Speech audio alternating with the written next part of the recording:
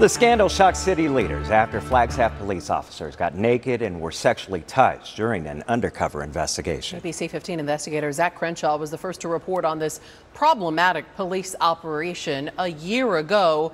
And now he's back with how the city's creating new policies to ensure this does not happen again. After our first story aired, prosecutors dropped cases. The police chief was put on a temporary administrative leave, and the city paid for an outside review of its policies and procedures. Now they've implemented some of those recommendations, but experts we talked to believe more still needs to be done. For benefit of the newly elected officials. At the last Flagstaff City Council meeting, leaders discussed human trafficking. The topic came about in a peripheral way.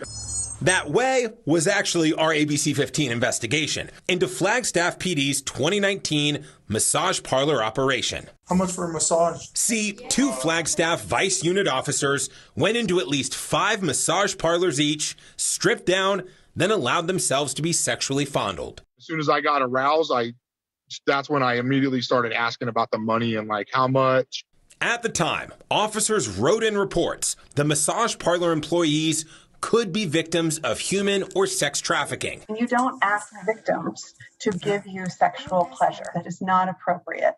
But that's not what Flagstaff PD did in this instance. Fast forward to the latest city council meeting and their presentation on Flagstaff PD's policy on human exploitation and trafficking. Many of the new guidelines and policies are a direct result of the issues with that 2019 operation, like having clear definitions of the crimes, identifying qualifications for investigators, and requiring prior police chief approval and city manager notification. It also limits covert or undercover investigations where other investigative tools would not be successful.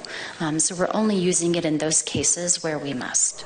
You don't have to finish the massage. I will get you more money. They also established new rules about what undercover officers cannot engage in, such as criminal offense to hide that he or she is a law enforcement officer, to disrobe during an investigation, and to engage in any type of sexual activity. The city now working with the Arizona Anti-Trafficking Network to train at least 75% of all city employees to better identify and report human trafficking. It is shocking that is the bare minimum that one would expect. Jenna Panis is CEO of the Arizona Coalition to End Sexual and Domestic Violence. She thinks the city should be doing more, like adopting the proposed business registration ordinances that a Flagstaff nonprofit spent months working on. These ordinances have been extremely effective in other cities in managing this issue. So what this does is that these ordinances essentially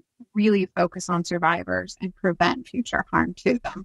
The experts who crafted those ordinances, though, tell ABC15 they were sent to council, the city manager, and the police chief back in February, but they've gotten radio silence since. Unless we really make it difficult for these massage businesses to open and to keep in business, and folks will continue to be victimized and utilized in human trafficking.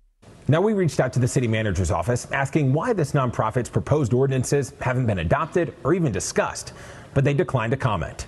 I'm investigator Zach Crenshaw, ABC15 Arizona.